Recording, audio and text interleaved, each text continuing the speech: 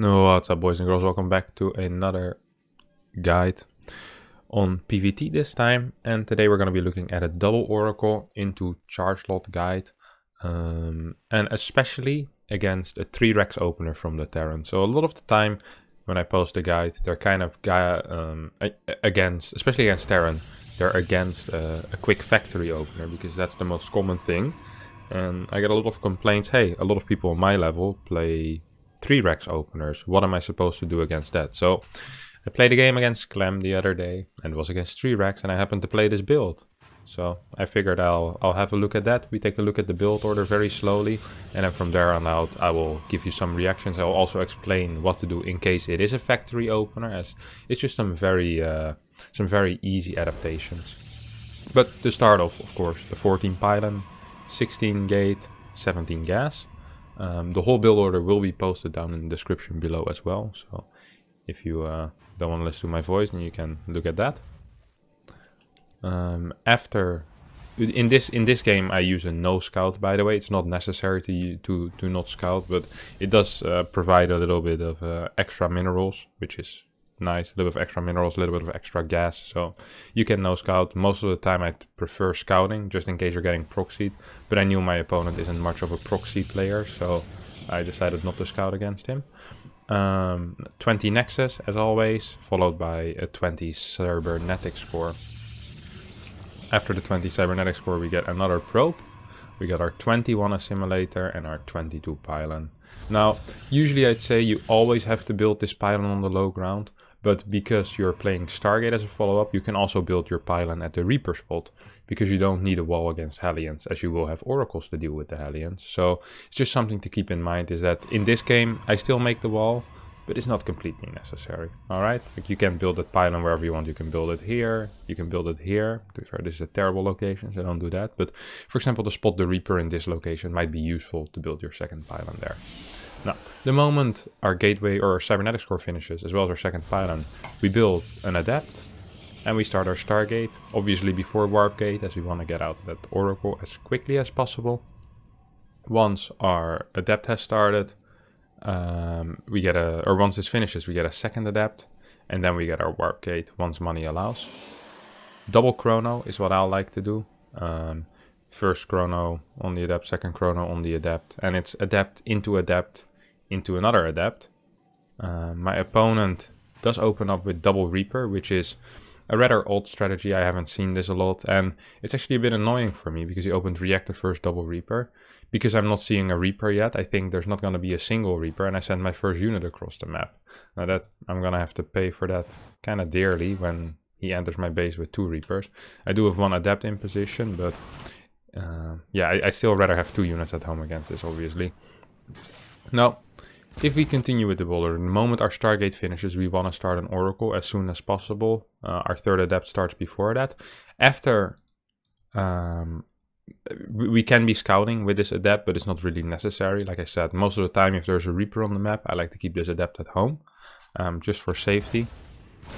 So we should start our Oracle. We have to pull some probes to deal with these 2 Reapers, but not that big of a deal. I believe I do end up getting both of them, yes. So first Oracle starts. I like to Chrono boost this one, and after my first Oracle starts, I build a Pylon and 2 extra gateways. Preferably the Pylon before the 2 extra gateways, otherwise you might accidentally get supply blocked when you want to build your second Oracle. As you can see, almost happens here, or basically happens here. So Pylon, gateway, gateway, second Oracle, and at that point we want to get our third base. And usually when my third Adept finishes, I send one of my Adepts across the map, and this Adept basically will be walking the path where my Oracle will be flying, or approximately walking the path that my Oracle will be flying. I do this in case if there's any mines on the map, my Adept will tank it, and my Oracle will be able to take out the mine. So most of the time, I kind of want to follow my Adept with my Oracle movement. It's very difficult to check every single little spot for mines. Like, you can spot them, but it's very difficult. And also, why make it hard for yourself when it can be easy? Just send an Adept forward, he can tank it. He's the sacrificial lamb, this bad boy is. And if there is an Adept, or if there's a mine, you tank it with the Adept. Oracle comes in and you can scout. Now, the first thing I like to do with the Oracle is I like to check what my opponent is doing. Sometimes I go into the natural, sometimes I go into the main, but in this case I already figured out that it's 3 racks as I've scouted it with my Adept earlier on, which means I can just try to do some damage. So I shade forward with 1 or 2 Adepts, and I see that there's a turret here. Well, I don't want to go in there with an Oracle. I don't really want to lose any units in general, so I'm just going to be scouting for now. Now, if in this case I see that it's a factory with a starport, after my second Oracle, I build 1 Phoenix. The Phoenix is just so I can chase medevacs away, and they can't just hide here forever with 2 mines inside and you unable to do anything. So that's the only change I would make if this was a factory opener rather than 3 racks. But because it is 3 racks, we won't be doing that. We stay on 2 Oracles. You see we have the 3rd base, extra Pylon. These 2 gates are finishing up. And before we warp anything in, we got our Forge, our Twilight, and hopefully I get a 3rd gas right now. That's kind of what I would expect, yeah. So a 3rd gas. I warp in a sentry as I have quite some gas at the moment. Once again, if you are playing against a factory opener, you probably can't afford that sentry right now if you don't have enough gas, because you need to be getting that Phoenix a little bit faster. Now, I know it's 3 racks, so I'm expecting a push. Usually, if it's not 3 racks, what you want to be doing is you want to be adding probes and gateways. Against 3 racks, however, you still want to be adding probes, but you don't want to be adding gateways. Instead, you want to be producing from your gateways, because you need units earlier on than you do against a factory build. So their double medevac push most likely hits later, but they'll have a push earlier, for example something like this, either with just stim or just combat shield. Some people go with combat shield and stim. In this case my opponent will be going with just stim. And what is this? A bunch of marines, 12, 13 marines. So I need a couple of units. Usually if your battery finishes around 520, 525 and you have 6-7 units, your oracles at home, you should be fine. In this case he hits a little earlier, which means my battery isn't done, but it also means he can't be hitting with combat shield and he can't be hitting with a lot of units. So he basically gives up some of the strength of the push to push earlier, and that just means that I don't actually need this battery to finish. I should have used Guardian Shield rather than a Force Field here. This is also why the fast sentry is so nice, so you can use Guardian Shield. Sadly, for some reason I decided to Force Field rather than Guardian Shield. With Guardian Shield this would have been a really easy win. With a useless Force Field I lose a little bit more, but once the oracles join up, I'm just gonna lose a single oracle and be completely fine against this. And I'd like you to pay attention right now to the situation in the game. Is that I'm 46 workers against 38. I have a 3rd base done. I have good saturation everywhere. The only thing I'm really lacking is infrastructure, in the sense of I only have 3 gates, but that's because I've been building units out of them rather than adding more gateways. Now, while this attack was happening, the moment my Forge and my Twilight finished, I started my +1 armor and I started my charge. Now, usually what I say is that you should mainly put Chronos on the armor, as armor takes longer to build, right? Charge is a shorter build time than armor. However, if you're getting pushed very quickly, so for example, if you're afraid that your charge won't finish before he pushes, you should put more Chrono Boost on the charge. The armor is more of a luxury upgrade. It's nice to have, but it's not necessary. The charge is the opposite of a luxury upgrade. This is more like if you don't have it, you die, which obviously isn't nice. The armor might make 1 or 2 zealots more survive. This one makes you survive in general. So, because it's faster, you usually don't want to Chrono Boost it, but if you're afraid you won't get it before his first big push, with 2 medevacs, with stim, with combat shield, with a couple of mines, please Chrono Boost this. It's more important. If you're not sure what to do, Chrono Boost this one. If you have enough energy because you're a clown and don't know how to macro, just Chrono Boost both. Nothing going on, boys. Nothing going on. So, after you stop their 3 racks push, what you want to be doing is you want to be adding gateways. You want to be going up to 6 or 8 gateways. You might want to put a small probe cut at 52, 53 in that case. I'm not sure if I do in this game, but I honestly wouldn't mind seeing it. So we have a little bit of a probe cut here, 52. No, we don't. Just continue pumping up probes. We add 3 gateways, 1, 2, 3, and we get a 4th gas as well. This is by the way, the fourth gas is both to afford easier tech into Templar archives or to afford easier tech into the robotics facility. Add a couple of sentries, which are always very, very useful in this kind of army. And because I am, I'm kind of confident in my ability to hold stuff, I go to a good probe round. Right, like right now I have 58, which is basically full saturation on 3 bases, except the gases on the 3rd. I add 2 extra gateways. I'm adding a Templar archives. I'm idling some probes, which is no problem. Like, all of these things are things that a confident man does, you know. I continue my worker production. Getting a 5th gas. It's because I destroyed that first push so hard that I feel confident doing that. Now, I like to get a bunch of sentries with this army. And you might be like, hey, why do you want to get sentries? You have Chargelots, right? You should always be able to catch them. It's because of how you want to engage as a Protoss into a Terran. And that's basically, you want to catch a part of the army with force field and then charge on top of him. Otherwise, you'll just be kited back over Widow Mines. You'll lose all your zealots. So what you want to do is you want to kind of meet him on the map a little, maybe over here. Force field a part of his army, kill that part of the army or make him pick up, and then return. You just keep doing that. You never want him to get into a good position. So I hope we're gonna get a little bit of a taste of that in this game. Maybe I can show you exactly how to do it. You see I'm getting an Archon as well right now with this army.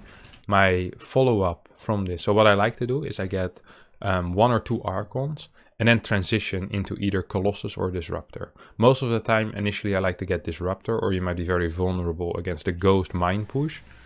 But you can also, if you're very safe, you can go straight into Colossus, as Colossus are a little bit better in the long run. Now, you can see what kind of army I have, and I'm just going to be guarding these ramps a little bit, right? There's no need for me to be afraid. As long as I can guard these ramps, there's no way he can walk up. Oh, I'm feeling so confident. I'm just going to be moving out on the map a little bit, apparently. Decide not to. Now, the moment something like this happens, when you push back their first push, or well, their first real push with the medevac so convincingly, probably what you should be doing is adding a 2nd forge, going up to 6 gas, and maybe even getting a 3rd base, all at the same time. Because I've seen the 3rd base, I know it's there.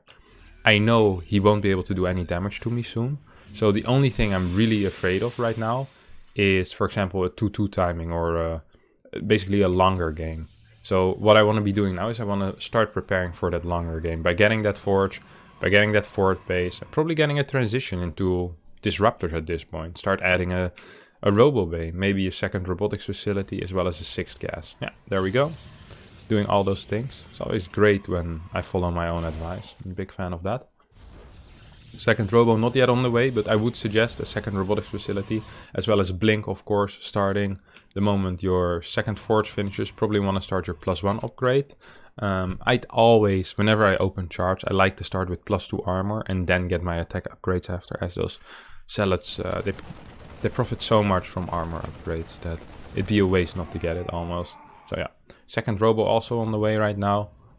And from here on out, while I'm building my robotics bay, usually what I like to do is I like to get a prism and just put a couple of zealots in it. Sometimes, if I'm very on top of things, I build a prism and an observer. You need 2 chrono boosts for that, or 1.5 chrono boost. And then your robo bay will approximately finish. And you just, a very important thing with the prism is to use it whenever your opponent is moving out. So I see the mistake a lot of people make is that they'll go in as their opponent is sitting at home. And I mean, I think unless you're a very low level player, most of the time this won't work. Like, usually counterattacks work because something is happening on the map. So like, it should always have a use. Most of the time, either the use is to pull your opponent out of position, or to force him to go back, or to go all in, or something like that. So if I would be going in right now into the natural, he'd just stim this little army, kill my zealots, and then he'd be like, well, that was cool, but that kind of sucked. So absolutely no use for that. So what I want to do is I want to get some map vision, so I can see when he's moving out. So maybe get some zealots around the map, some vision, and then whenever I see him move out, I just go in with my prism, and I should be fine. So that's exactly what I'm doing. I'm getting some vision on the map, continuing into the 4th base, and starting disruptor production, because I'm afraid of the ghost push. Here we see our zealot does get spotted. My prism doesn't. And now I see something move out on the map, so I wouldn't be surprised if I go in immediately already. No, I decide to wait, which is the wise decision. Now, sometimes what happens, at least for me, is that I'll see my opponent move out, and I get so stressed out that I completely forget to send my prism in. Don't be like me in that case, just try your best. So this would be the perfect opportunity to send my prism in, right? He's in the middle of the map, has nothing at home, and here we go. Actually sending my prism in. I can't believe how well I'm playing this game. Literally following my own plan. That's very rare. So the prism gets in. If you have money, you can do a big warp in the main base. There we go. So usually I like to drop into the natural, warp into the main, or drop into the third, warp into the main. Both, in my opinion, are fine. I have a couple of zealots here, which ideally they would have been sent towards his third base at the same time. And then all of a sudden you have a three-pronged attack, which takes almost no effort to set up. Zealots don't really need to be microed. So just focus on your main army, the micro there. No. With the disruptor balls, ideally I want to be hitting ghosts and mines. But most of the time the mine is the safe kill, right? Like they can't really move once they're burrowed. So if you know there's mines, try to kill them before that happens with a disruptor ball. And these disruptors are just to help me stay alive, basically. Like I don't actually want disruptors that much. I much prefer having Colossus in my army. So as you can see now is that I killed about 25 workers with that drop, and he's on 49 workers against 75, which means this is extremely all in. And this happens a lot, is when they will be attacking you and you move in with a prism, is that all you need to do is survive. And that's once again why these disruptors are so useful. Very good against mine, very good against ghost, good against marauders as well, especially if your opponent doesn't have the most brilliant micro. We continue upgrades, and now that we've beaten this push and we feel relatively safe, we can start adding gases onto our fourth base. Perhaps we can start our Colossus range and we can start going into Colossus. There we go. Continue our upgrades, of course. Finally sending in that Zealot run by.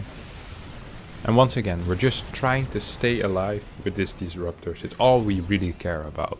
Now, sometimes when people get a siege position like this, you can start feeling extremely stressed. I have it a lot. Sometimes it's siege tanks, sometimes it's 6-7 liberators. The correct play when you identify that there is a siege that you probably won't be able to break is to immediately expand in the opposite direction. So right now I should be taking this base and I should be pretending to want to be keeping this base. I don't want to keep this, well, ideally I want to keep this base, but I don't think I can break this siege anymore. This is a very difficult siege. So what I should be doing is I should be aiming for cost-effective trades, so picking off a couple of marauders here and there with a disruptor shot, maybe picking off one liberator if I can, but I only have 6-7 stalkers. I'll never be able to blink in and kill this, so it's better to not save this base, take this base, and for example do something like this. This is brilliant, man. I was playing really well this game. This counter attack is really smart. I send all my zealots away. He can just move into my army, like the main damage of his army is into siege units, which can't really shoot at these. So I don't actually need my zealots. So I just send them to counterattack. I basically force him into an all-in. And if I would have this base right now, that would be absolutely fantastic. Sadly, I don't, but just the fact that I realize I can't be attacking into this is pretty good already. Like, it's kind of difficult to give up a base like that, as you know, it feels like it's basically a game ender, but a lot of the time you can just expand somewhere else as long as you don't lose the probes. That's completely fine.